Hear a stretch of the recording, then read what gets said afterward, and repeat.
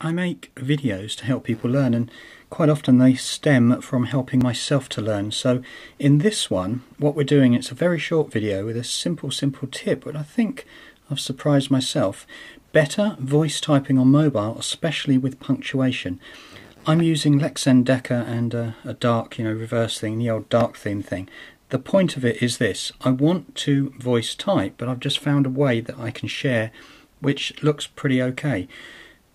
What you see on screen now is the normal way that I might start typing away. So in other words, I might start with the keyboard itself, not knowing that I really want to voice type or it's hard, and then suddenly, let's say if I said something like, oh goodness me, the point.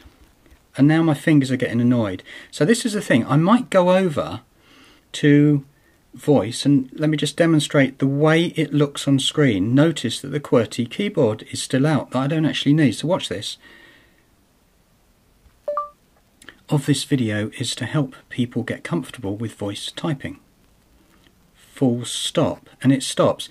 Now suddenly what I've realised is that if I swap over really simply to the number line 1 to 0 and all of the full stops and the open speech and stuff like that, question marks, all of the periods, the full stops, then the voice part still works.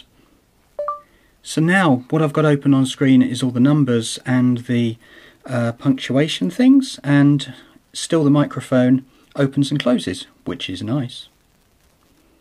So you see I've now clicked the microphone to stop. Now if you notice this microphone by the thumbs up on the middle right of the page, if I go over to some separate symbols there, which is always useful for the percentage,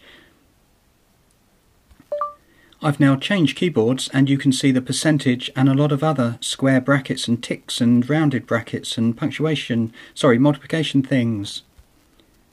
And then I'll pause for a full stop, which isn't on screen, so I could go back to say this one, menu, full stop, new line, and then I can come up and say something like, right, what happens if I go back to the, get rid of the QWERTY, go back to the number, and you'll notice that once I've got the number keypad on there, on screen, my microphone is now gone, which you could argue, well, fair enough, because you're on a, like a dialer or a number pad. So if I go back to the QWERTY, I've got it, in other words the microphone on the right. Tip is, I'm quite excited that I can speak quite quickly. Tap the microphone off, hit full stop, hit spacebar, and then I can start typing again really quickly, knowing I can take a break.